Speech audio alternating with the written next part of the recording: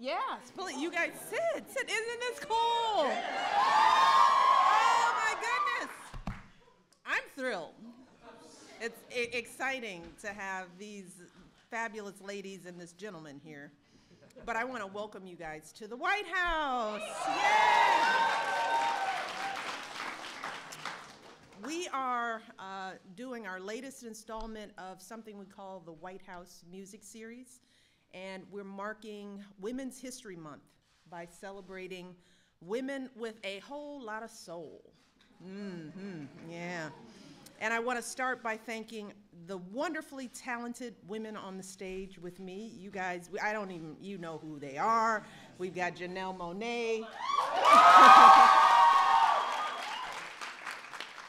who is now my child. We might as well give her a room here because she's here so much. Melissa Etheridge, who is amazing.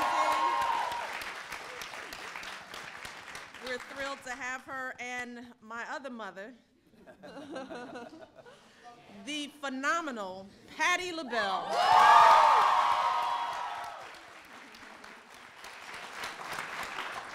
And I also want to thank my dear friend Bob Santelli from the Grammy Museum, who is always here hosting this event.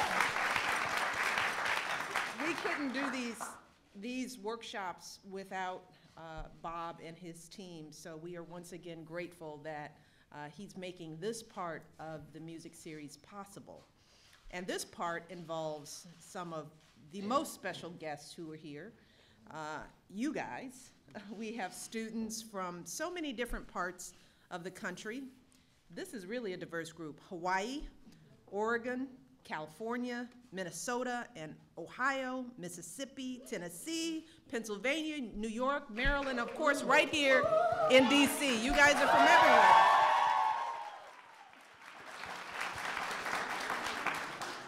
And just so that you know, we are in the state dining room. And this is where we host presidents and kings and queens and ambassadors and world leaders, and a lot happens in this room, and now we're hosting you. And we're so excited to have you here because this is really my favorite part of these music series. It's like tonight we have a great concert that's gonna happen with a lot of fancy people that will show up. But today, these artists take time out of their day to be with you guys. And it is fitting that we have such a diverse group of students for this event because today we're celebrating the kind of music that makes you move no matter who you are or where you come from. Music that taps into feelings and experiences that we all share. Love and heartbreak, pride and doubt, tragedy and triumph. It is called soul music. Can we say that? Soul music. Soul music. Sometimes it makes your hips move.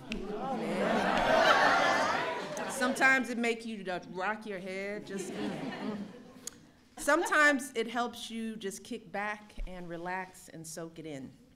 But no matter what form it comes in, you know this music always comes straight from the heart. You know you're listening to someone who's found her own unique voice and isn't afraid to show it to the world. And these women are perfect examples of just that. For instance, Melissa says that when she first started writing songs, she wrote a few that helped her get through some struggles she was facing. Songs that helped her get some things off of her chest. But she didn't think anyone wanted to hear these songs, so when she was up on stage, she'd mostly play those fun, bouncy melodies that she had heard on the radio that sounded oh so wonderful, right? But then after one of the shows, or many of the shows, folks started coming up and talking to her about those other songs, the ones she'd written herself. And she said this about those songs. She said, the songs that people responded to, they were always the songs that were deeply personal to me. She said, and I thought, that must be the key, if I can make my songs resonate with emotions and truthfulness. That is Melissa. She will tell you more about her world. And then there's Miss Patti LaBelle. Her story, just short and sweet, before she'd won any Grammys or sold any records, Miss Patti LaBelle was the shyest little girl around. It is hard to believe that. She was afraid to even ask her teacher if she could use the bathroom. And she never dreamed of singing in front of people unless she was part of a full choir. But once she mustered up enough courage to sing a solo in church, and she got a standing ovation. And as she says now, she says, I still have a little bit of shyness. I look back and say, thank God I got through it and took chances and sang my butt off. And then there's Janelle Monáe. When she was growing up, her mom was a janitor. Her stepfather worked for the post office, and her father was a garbage collector. When Janelle was first trying to make it in New York, she worked a side job as a maid to make ends meet. When she moved to Atlanta, she worked at an office supply store. And today, even though she's a huge star, she's never lost sight of where she came from.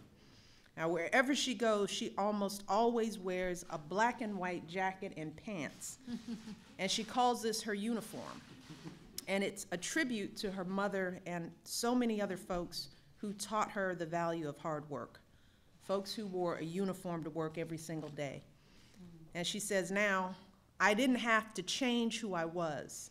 I didn't have to become perfect because I've learned through my journey that perfection is often the enemy of greatness. Embrace what makes you unique, even if it makes others feel uncomfortable. So to all of you young people here, I want you to listen to those lessons, not just the ones I read, but the ones you're going to hear from these women when they talk to you. Embrace what makes you unique. Take some risks. Please take some risks. Find your own voice and be proud of it. And then sing your butt off. Or work your butt off. Or whatever you do, do it until your butt comes off. Okay, that quote's gonna be kind of funny in the papers. I already know it. My communications people are like, what? But you guys all know what I meant. Be good at what you do. And if you pair those lessons with a good education, all right? If you challenge yourself in school, get that degree or professional training, but you gotta do more than just graduate from high school.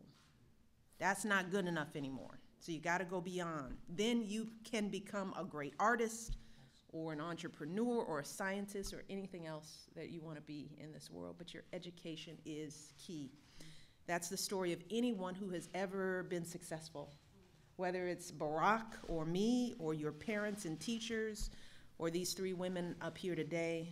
At one time or another, we all had to find our own voices and show the world what we have inside. And I really want you all to take that to heart, you know, because part of giving you these experiences is so that you understand how special you are. You know, and there are millions of young people like you all. And because we get to highlight you here, we get to show the world and remind the world that our future lies with you all. But we need you to be ready. We need you to be focused. We need you to take your education seriously. And we need you to not be afraid to work hard. You will fail. We have all failed at something. And it's been big, embarrassing failures. But we all rise above it, and we expect that from you all. So this is the first in many wonderful experiences I know you all will have, so take advantage of it. We're gonna get rid of the press so that you feel comfortable, shake it off, make sure you ask questions, don't be afraid. This is your home, this is your house, so treat it that way. Take some risks now, stand up and use your voice and ask a question, don't be shy, and learn something. Be open to taking whatever you can in, and then use it to be the best that you can be. We are so excited to have you here. I know you're gonna have a great time with these women. They are excited, as Patti LaBelle said. She said, I am honored to be here with these students. And that's how we all feel. We are honored to be in your presence. Just keep doing what you do. Be good, be great, all right? So I'm gonna leave you. I'm gonna go do some more work. And well, look, okay? You're in good hands, all right? Thanks for coming to the White House. You guys have fun. All right.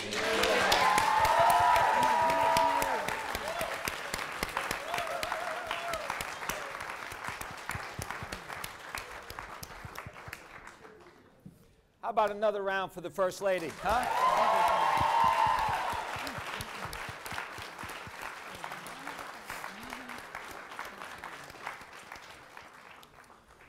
Okay, that was pretty amazing, wasn't it?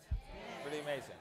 And the words of wisdom are not just for you, but for all of America, all of young America. And some of those same themes and some of those same topics we can see in the history of American music, especially in soul music, like I'm about to talk to you in just a minute.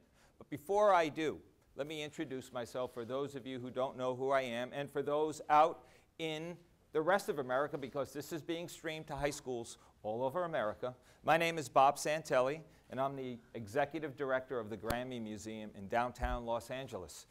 And for the past 3 or 4 years, we have been coming here to the White House, bringing students like you from all over the country to not just experience the excitement and just really amazing feeling you get when you walk into this house, but also, and even more importantly, to learn about how this great American music form that we celebrate and love and enjoy and bring into our hearts every day is so important to us as Americans.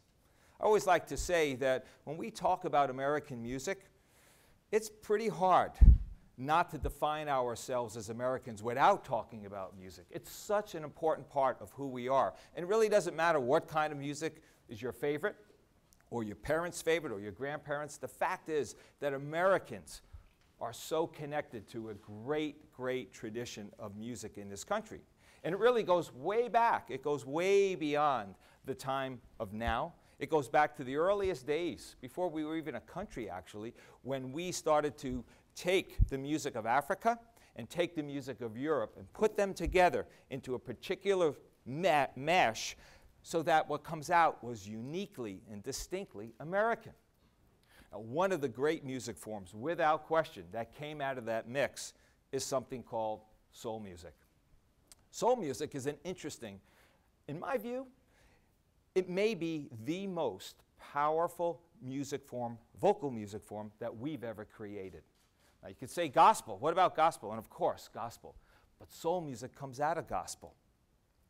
The word soul is an interesting word. Why did we call it soul music? What does it mean? If someone says to you, oh, you have soul, or that singer has soul, what does that mean? Anybody? What does that mean?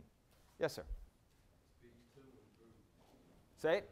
It speaks to others, for yourself. That's right. It speaks to others. It speaks to others in a very powerful, emotional way. Soul music, when you sing soul, yeah, you have something to say. That's right. That's right. This is a reflection. When you sing soul music, it is a reflection, a deep, intense reflection of who you are inside. Not anyone can sing soul music. You have to have the talent, but you also have to have the confidence to be able to let those inner emotions come out and sing absolutely truthfully from the heart. Now, where does it come from? So how do we get soul music? And when does it first come onto the American scene? Since World War II, we have been awash with great American music. Actually, if you go back even farther than that, go back to the turn of the century, last century.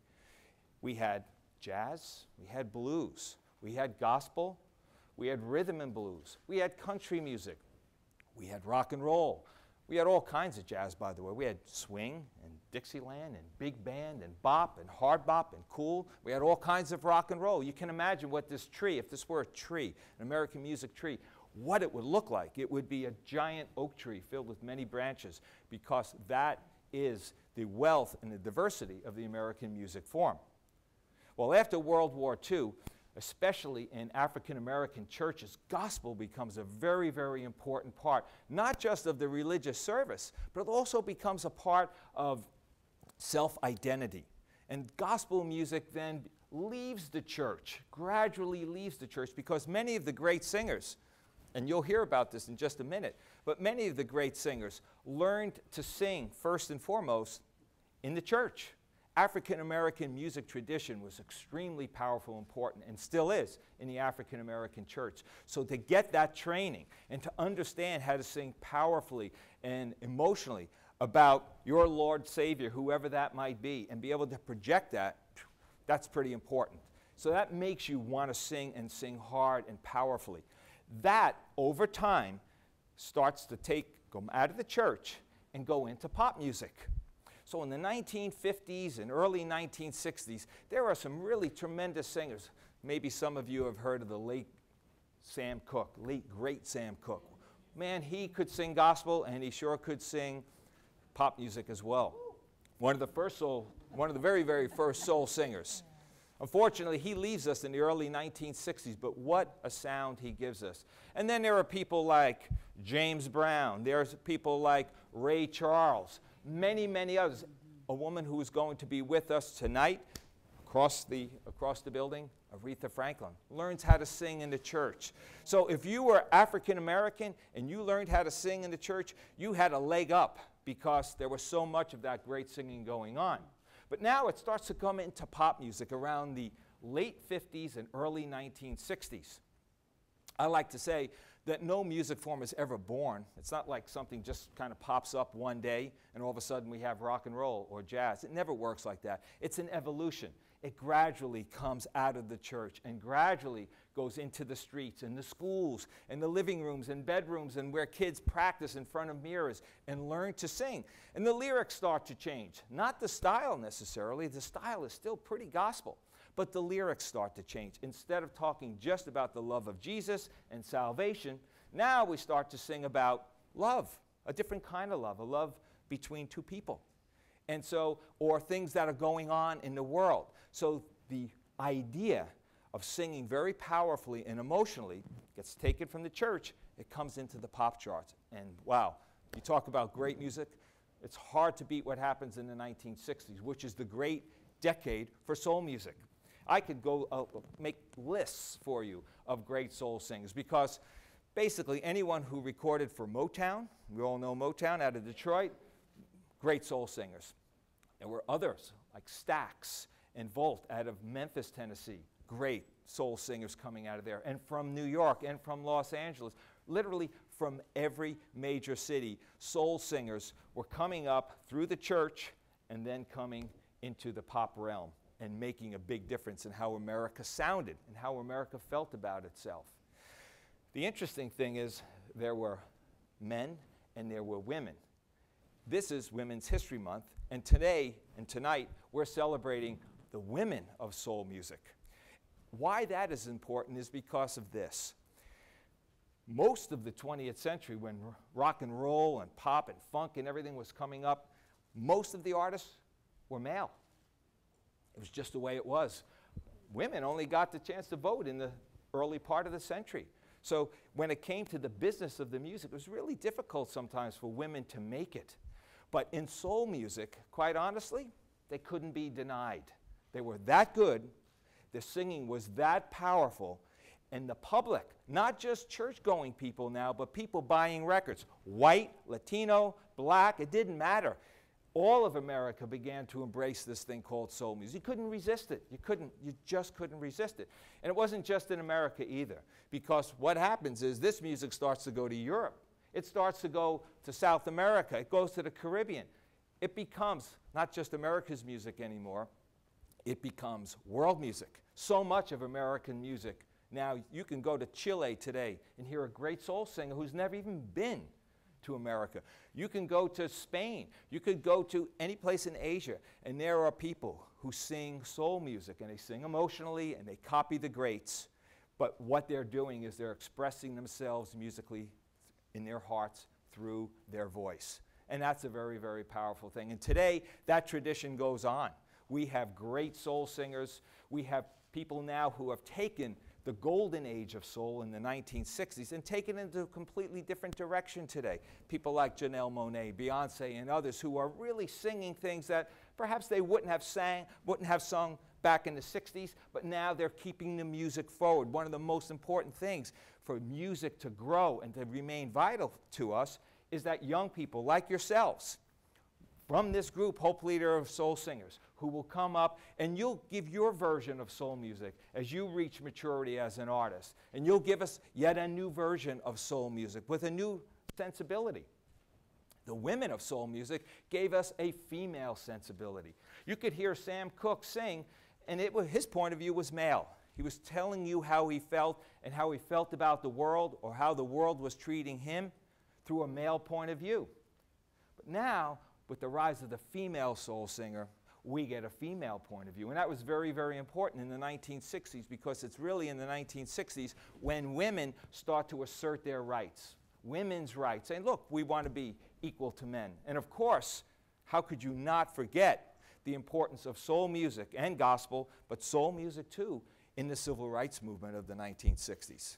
I think it's safe to say that if you took music away from the civil rights movement, I don't know whether it would have succeeded, because what that soul music and gospel music gave to those young people, even older people on the lines, when you're facing barking German shepherds or firemen with very heavy-duty hoses ready to hose you down, or police with billy clubs, and you need to keep your courage, that music, soul and gospel, first cousins, they gave those young people the courage to fight for rights. Powerful, powerful thing that happened in America back then. You weren't around, but your grandparents remember that. And if you've seen the movie The Butler, okay, you know what that was all about. It's a very powerful experience, and music played a very, very important part of that. So today, as we continue, the idea is for soul now, for those of us who've enjoyed soul and been involved in soul music, really what happens, it gets passed to you, to your generation. Now it's your time to put your stamp on this great American music form, and in this month, especially the women in here, to think about how music affects you and why it affects you, to understand music that you listen to so you become more sophisticated listeners and you are able to bring that music deeper in. And if you are singers, and I know many of you are singers and musicians here, you get a chance to let it come back out for all of us to share and to learn from and to benefit from. That is what makes soul music so great. Now, I could go on and on and on, and I'm not, because I have three very distinguished guests here. And what I'd like to do at this particular point is I'm going to ask each of them a question about their early days.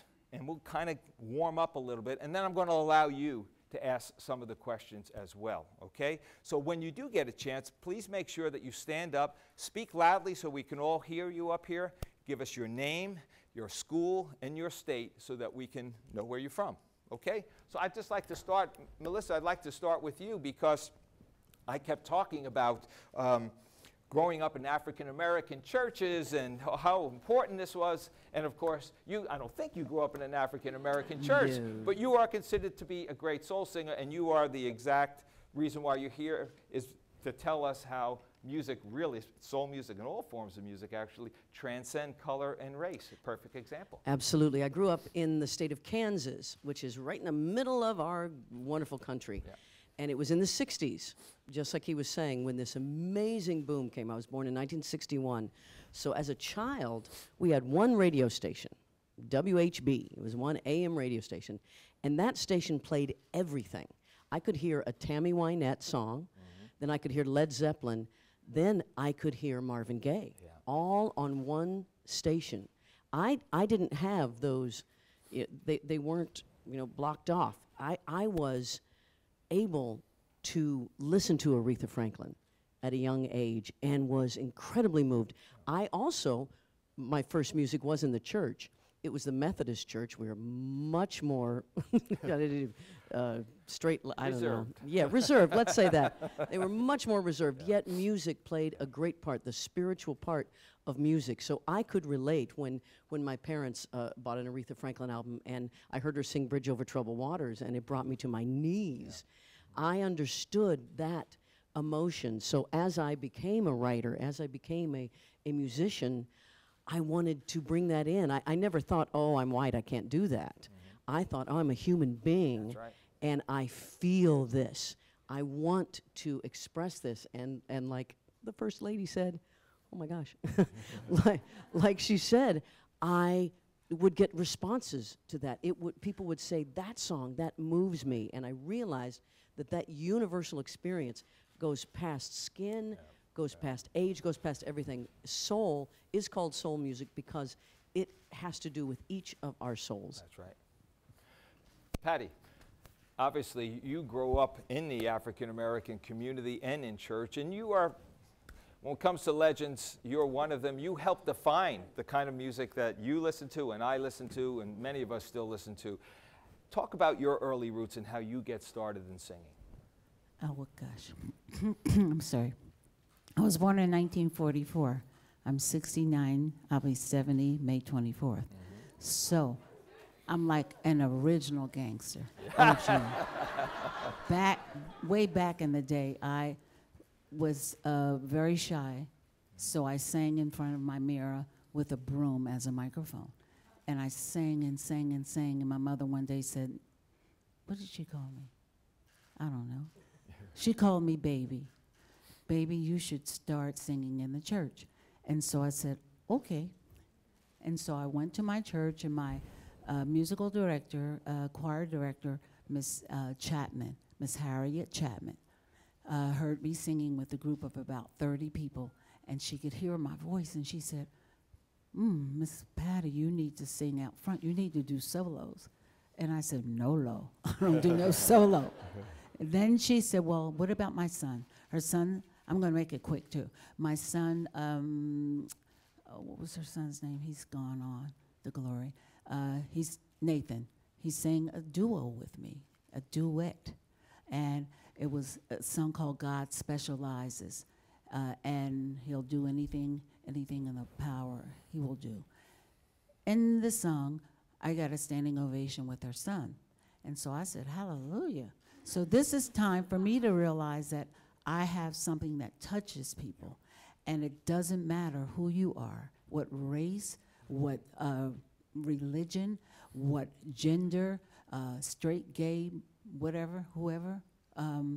I sing, and I've been singing all this time to touch people. Yeah. And as you said, young man, it not only touches you, it touches me. Hey, it touches us. It gives me the power to continue. Last night I did something, and I said I could sing. I said to Ken Ehrlich, I could sing for 3 more hours because God has blessed me with this. It don't cost me nothing to sing. And that's what I do because I can.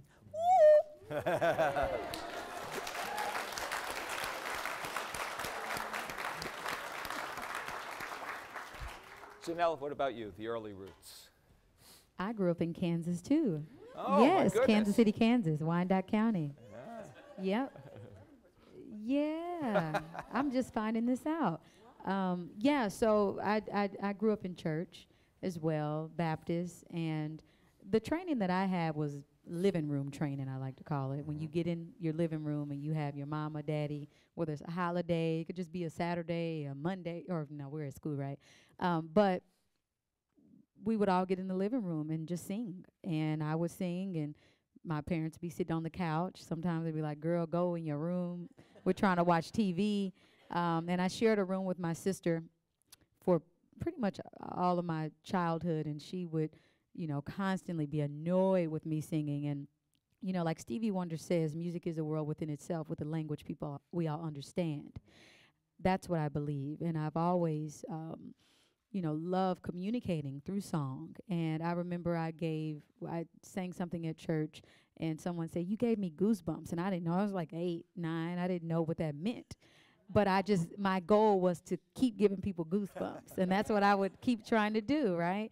And so through that language, you know, that was the only way I couldn't talk to them. I mean, maybe a story, but I found that, you know, music has really just been a part of my DNA, and singing, you know, just who I am. And both sides of my family, I grew up Baptist on one side, and the other side was Seventh-day Adventist. So it was a little bit more, I don't want to say professional worshiping, but it was, if you will. And we did a lot of classical, you know, hymns. And then my other side was real raw, more kind of James Brown, screaming, hollering. So I would get both those sides, and I started to incorporate that when I wanted to be a songwriter. I would want to incorporate those styles in my music, you know, go from something like a Judy Garland to something like a Patti or a Tina Turner, you know, just something that was raw but then sweet. So yeah, I've, you know, to this day, I thank the Creator who is the consummate artist, in my opinion. And, you know, he helps us creatives stay flowing, our juices flowing, and allowing us to write these songs. And all I think, you know, we all want to do is just keep giving back, keep reciprocating, you know. You know, the First Lady talked about having a dream, you know, especially for you guys, to have dreams and to go after your dreams. I presume all three of you had a dream at some point when you realized you did have a God-given talent. How does that dream materialize into an actual goal where you actually say, you know what, I'm going to make my life entertainment. I'm going to be a singer, and I'm going to pursue that. Do you remember when that was? Alyssa, how did that happen? Well, yes, at very young. I think when you're extremely young, 8, 9, 10, you have dreams, Yeah. and you don't have the weight of, oh, you can't do Right, it. You know, right, right. Although when I was 8 and I'd say, I want to be a singer, people would go, really? Yet, and then as you get a little older, people are like, well, it's only 1 in a million. You know, they kind of start to, you know, soften you for the blow or something. Yet, it's that desire, even when someone says, well, you might not make it, are you prepared for that? When inside that dream says, oh no, this is the only thing I want to do. And it's what gets you up in the morning. It's what keeps you alive. That dream is what we're all here to do. You gotta have a dream. You've got to create. You don't have to be a huge star, but you've got to create something in this life every day. Yeah. That's what moves you forward. Yeah. Patty, how about you? I am a believer. I've never been told not to. And had I been told not to, I'm still going to do it because I know I can. Yeah. I met 5 or 7 or 8 little girls in the hotel last night in the lobby. That's right. Yeah. And I didn't know you were here today. Yeah. And so these little girls said, Miss LaBelle, oh God, we're so happy to meet you. I said, oh, I'm happy to meet you too, boo. And so they said, we sing. I said, oh, really? And so I said, sing. Yeah. Right on the spot. That's right. Those little heifers sang, they sang the national anthem, right? Right. Yeah. And what did I say after you finished? Because Miss Thing, one of them, you with the beautiful, strong voice, realized that it was too high for her to go to near the end. Go ahead. And then baby girl, right there, you. Yeah. What did you do? But you believed that you could, and you finished it. So I believe that nobody can tell you nothing about what you can or cannot do. Sing in a goddamn hotel lobby. Sing in the airport. Wherever you feel it, God has blessed you and touched by an angel you are. Yeah. And I will kick you in your throat if you don't sing. Don't use your throat.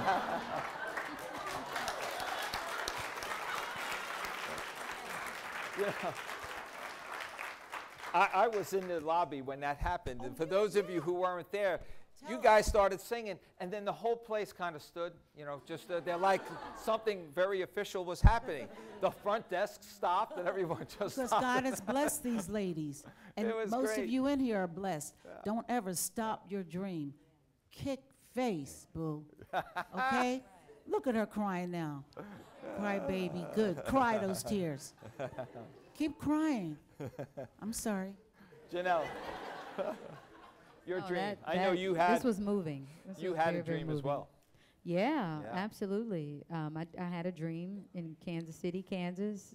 And I grew up in one of the poorest counties in Kansas City, so my parents were working day and night, turning nothing into something. And music was therapy at a young age, and it kept me, you know, sane. It kept me thinking about a future where I could make my parents proud and do things because I love doing them, not because we had to do them.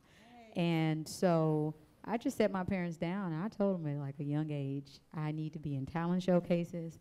I need to do this, you know, please support me. And they never, ever told me, you know, that I should be doing something else. Of course, I had to keep my grades right. I had to make sure I was getting all my A's. And I was very active in school. And so, you know, throughout doing the talent showcases, got to audition for a school in New York, the American Musical and Dramatics Academy, and I had great teachers who encouraged me, and they saw something in me, and I ended up getting the scholarship, and you know, it kind of helped me along my way. But it was through mentoring. Community service is so important, because if I didn't have those older teachers saying, yeah, we're going to write you a recommendation, or work on this, or just do this a little better, I don't think that I would have had the confidence to go all the way to New York and audition for a school. So I think what we're doing today, I mean, I hope that you guys understand how much we want to be here, because somebody did that in our lives. And we understand that we're nothing without community and help and prayers and encouragement.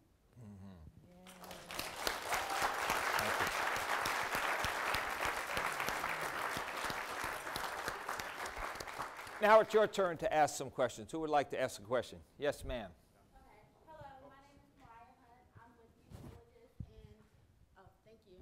Hello, my name is Mariah Hunt. I'm with Youth Villages. I attend North Carolina A&T State University in Greensboro, North Carolina.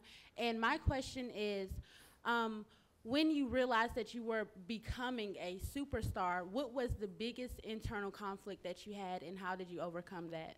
Good question. Nice question.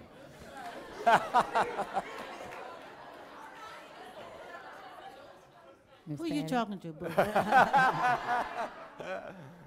Are you Go addressing ahead. this to you? All Okay. right. Pick one. Go, Patty, Melissa. you want to take it? All right, Go Melissa. ahead. Go ahead. It's funny, when you realize you're a superstar is usually long after you become one, because it is it's something that happens in the public and not necessarily to you. We're doing what we love. We're doing it every day. We're playing in bars, we're playing in clubs, and pretty soon you notice, hey, the audiences are getting larger. And my experience actually took, it wasn't until my 4th album that I was considered, a big star in the 90s. And it's funny, because I always thought when I was younger, oh, I'm going to be a star, I'm going to be rich and famous, and all my problems are going to be taken care of, right? That's not how it works at all. I am still me, and I have always been me, and the same things that make me happy still make me happy. The same things that make me sad. The same things that I worry about. The biggest obstacle, mine was my sexuality. I came out in the 90s when not many people were doing that. And that was probably the scariest part of I didn't want this fame without being exactly who I was, 100%. So doing that, and then I went from selling 1 million albums to selling 6 million albums after I came out. So that showed me that being myself, absolutely myself, all the way to the core, means not only do I get to share that, but everything that comes back, it gets to go all the way in, and I get to appreciate it all the way down to my toes and go, yes, I did that, and that's what the world is seeing. And it's still ongoing. We're up here, and I mean, I speak for myself, and I imagine it's like this everywhere. We don't get up and go, I'm a superstar, No, we get up and we're mothers, and we're sisters and daughters, and we have lives, and we have loved ones, and we want that life. And that's very important to us. And probably the hardest thing now is just balance with that. Someone. Yes. My name's Sadie Little, and I am here representing Eddyville Charter School on the Oregon coast. And my question is, what are the key components of composing soul music? Good question. What did you say, boo? The key. What are the key components of composing soul music? Well, I believe that you have to, first of all, have soul. Yeah. Okay? You could be white, black, it doesn't matter, straight, gay. You can compose from your soul. And if it's your soul, like Adele, she's a beautiful, big old white woman. Okay? Now, does she have that soul? And she composes, and she does it all. And I do believe that you have to believe that you are not stunted. A lot of people feel as though they're stunted, their growth, their belief in themselves, because if somebody tells you, you ain't got soul, then you're gonna feel that. Do you sing?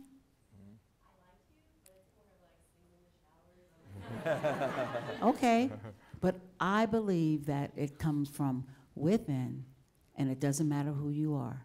You know, my mailman has soul, and he's a big old white man, okay? And he sings when he brings my mail. I said, boo, you better work that trick. So that's my answer. Yeah, that's good. All right. Yes, sir, in the back. My name is Jamal Jackson. I go to Allentown High School in Philadelphia. Miss Patty, I just wanted to tell you that growing up in a house with a single mother, your music motivated us and pushed us forward through our problems. Thank you so much. Thank you. Very nice. Thank you. In the back, yes. Hi, my name is Dara Hall. I'm representing Youth Villages. I'm from Memphis, Tennessee, and I go to the University of Memphis. And this question is for Ms. Janelle Monáe. The title of your last album was The Electric Lady, and I just want to know, how did you come up with that term? The Electric Lady was inspired by the change that I wanted to see around the world, and my paintings actually inspired her. I paint and sing sometimes when I perform. And so I started to paint this image of this female, and I did this every night. And so I did not understand why I was painting this image, and I was encouraged by friends and family to put together all the paintings I painted over the course of my 3-month tour and do like a gallery showing or something. And I was trying to come up with a name, and I was like, what am I going to call her? And I had a hard time, so I knew that whoever this being was, this woman was, that she didn't want to be marginalized. She didn't want me to categorize her. And what spoke out to me, I guess what I felt, I had this visceral reaction, the words, the electric lady, came out. And so I said, you know, this is a woman who is, she's redefining what it means, you know, to be a 21st century woman. She's bold, she's audacious, and she is the change that she wants to see. It doesn't matter what her skin color is, her hair texture, she is the change that she wants to see in her community, and she uses her superpowers for good. And so that really inspired the title. Mm-hmm. Nice. Take one more question. Yes, sir. My name is Tyler Golson. I'm from the Sherwood High School in Maryland here. And my question is specifically for Ms. Monáe, but can apply to all three of you. You had a performance on television recently where your band was all female. What's the importance to you of females not only singing, but also playing this music as well? Oh, it's important that as an artist, and especially as a female artist, that we remain in control of our bodies, of our image, of our songwriting, and how we envision music. I think that being a woman, we have a very unique position in this world. We have the ability to be leaders and be strong, but also the ability to embrace our compassionate sides, which I think we can sometimes lack as human beings. But I think women have that very unique position. They, you know, they can go from sassy and all these different things, but it's something that we have the motherly thing. Like whenever I'm with my auntie Patty, my mama, she's just, when I'm in her presence, she just makes me feel like everything's gonna be okay. And I think if we had more women in these positions and more female A&Rs even, I think that you will see the world get a lot better. And so I just want to create the change that I want to see. So when you see visuals from me, this is what I want to see. You know, I don't want to complain about it, just do it.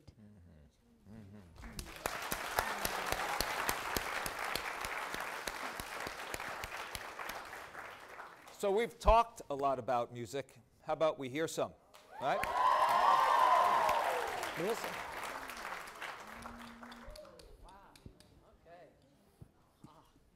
All right, is my mic even working? Hello, there it is. I've never played the piano in the White House. This is amazing. Okay. When I knew that I was going to be performing for you guys, I thought, I went through the 100 million soul songs, right? And I went through my own history, sort of like our fella here did. And I realized, of course, that soul music came from gospel, which came from blues, which came from that that, you know, turn of the century, the slave music, and then the blues, the rich blues that came out from that.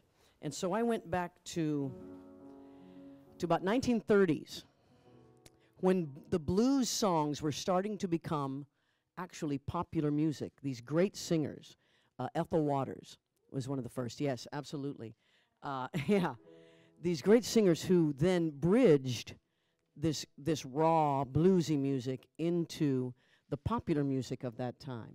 And here's a song born of the blues tradition, sort of that lost love, that, oh, what am I going to do? But it was sung by Billie Holiday, Etta James. My favorite rendition is Lena Horne. Now, there's somebody who could really sing some gorgeous soul music. This is Stormy Weather, all right? Don't know why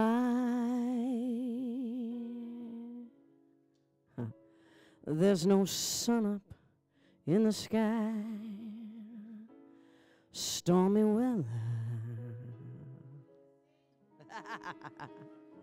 Since my man and I ain't together. Lord, it keeps raining all the time.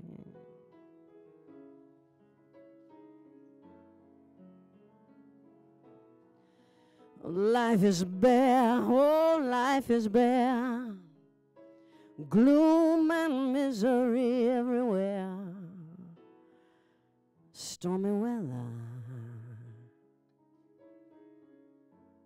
Since my baby and I ain't together. Oh, it keeps raining all the time.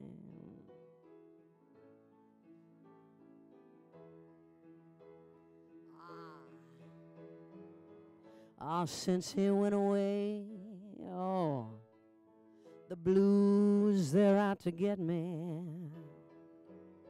If he stays away, oh, rocking chair is gonna get me. And every day I pray the Lord above will let me get out and walk in the sun once again. I can't go on, no.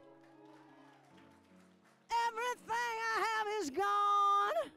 Stormy weather. My baby and I, we ain't together. No, no, no, it keeps raining. It keeps raining all the time.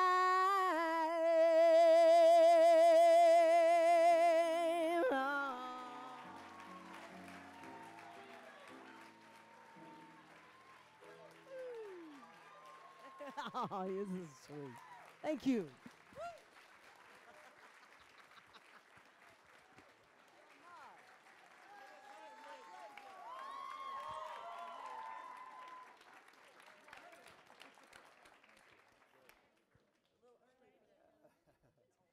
I think we have one more. Please welcome Janelle Monáe.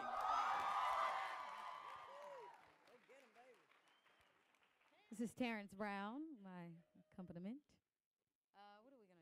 Oh, yeah. So when I wrote this song, I imagined it being sung in church. And it's a personal testimony for me because, you know, in the process of trying to figure out what you want to say next on maybe an album or what you feel like is missing, how can I contribute to, you know, society and to music? You go through doubt, and I went through doubt in this song, and the message in this song, if y'all can be my church for a little bit, the message, the sermon would be, to be victorious, you must find glory in the little things. So we're going to go a little slow. Yeah, slower. We're going to slow it down. Yeah. Ooh-hoo.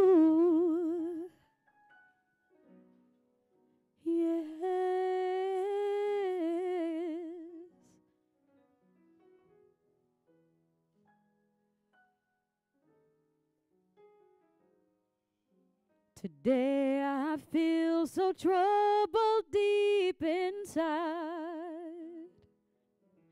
I wish the tears would roll back in my eyes. Will I rise? Oh, I'll keep singing songs until the pain goes.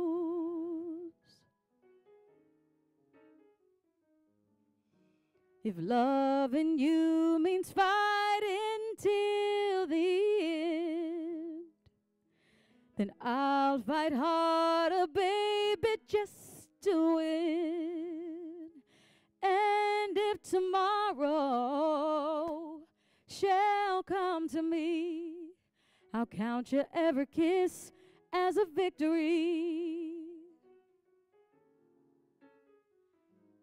Because to be victorious,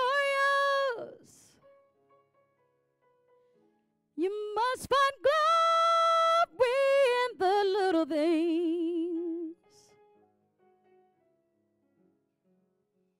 To be victorious, you must find glory in the little things. Things surrounded by the schemes and senseless lies, and blaming others, feeling victimized. Oh, tomorrow, one day they'll know, to win you have to lose all the things you know. Yes, Lord. I tried to light the fire deep inside. Father, take all the fears and sorrow from my life. 'Cause when the rain falls, my seed will grow, and I'll be further to my dreams tomorrow. Because to be victorious, you must find glory in the little things. Do y'all hear what I'm saying? To be victorious, you must find glory in the little things. One more time, Terrence. 'Cause to be victorious, oh Lord, you must find glory in the little things, the little things. To be victorious,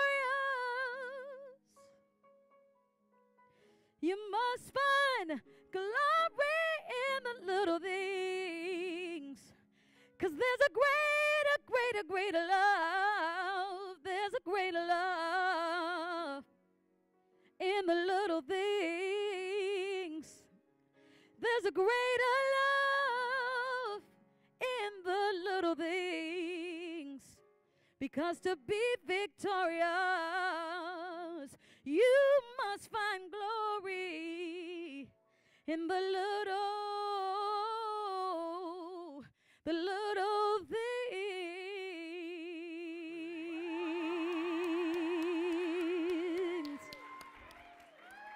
Thank you. Thank you.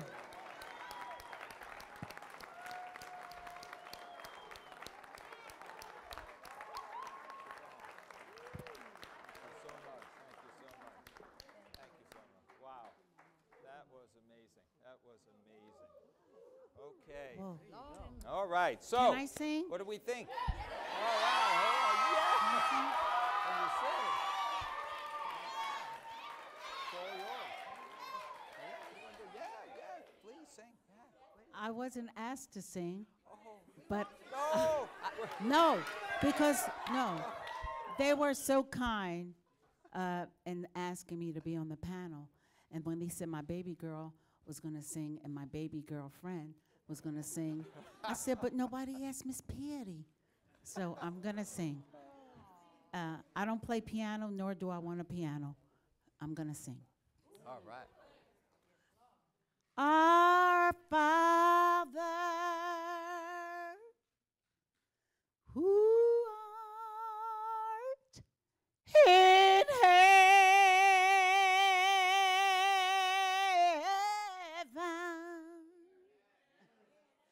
hallowed would be thy name. Thy kingdom come. Thine will be done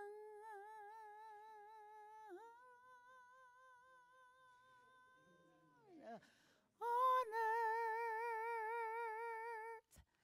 as it is in heaven. Oh, in heaven. Give us this day our daily bread, and forgive us our debts as we forgive our debtors. And then somebody says, as we forgive our debtors. And lead us not into temptation, but deliver us, deliver all of us from evil.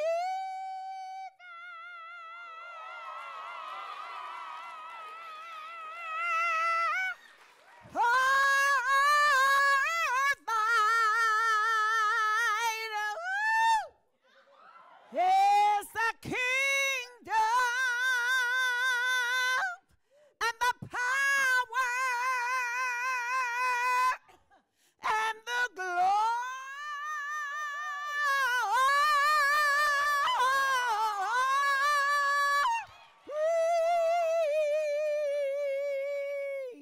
We're in bad times in this world, and we have to say, forever.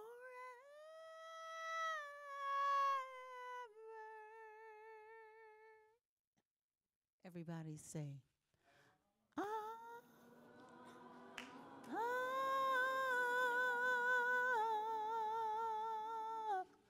Amen.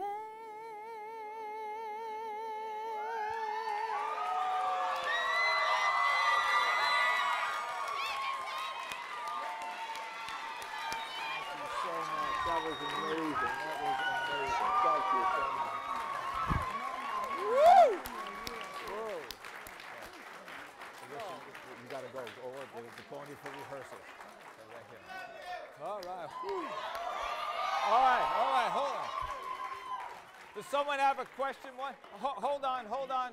Patty, just hold on 1 second here. Okay. We got one question here. Okay. Yes, what's your question?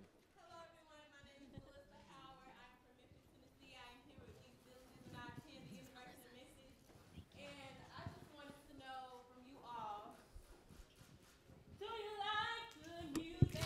Yeah. Sing.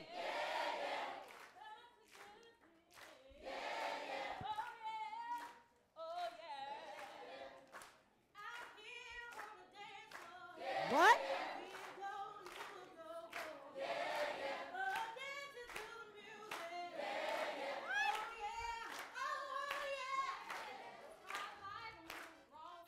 What? What?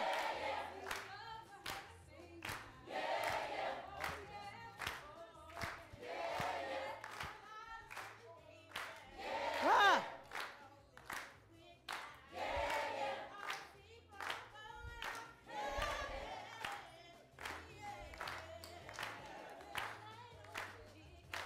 Woo!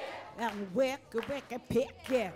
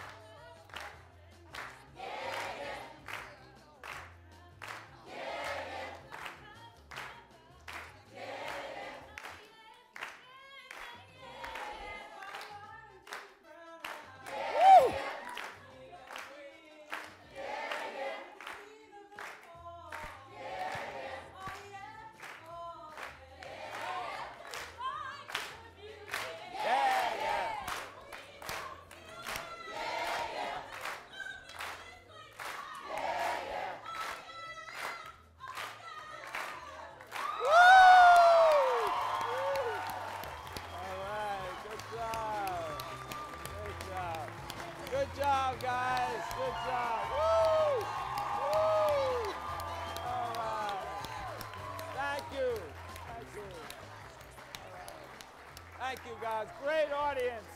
Janelle Monáe, Patti LaBelle.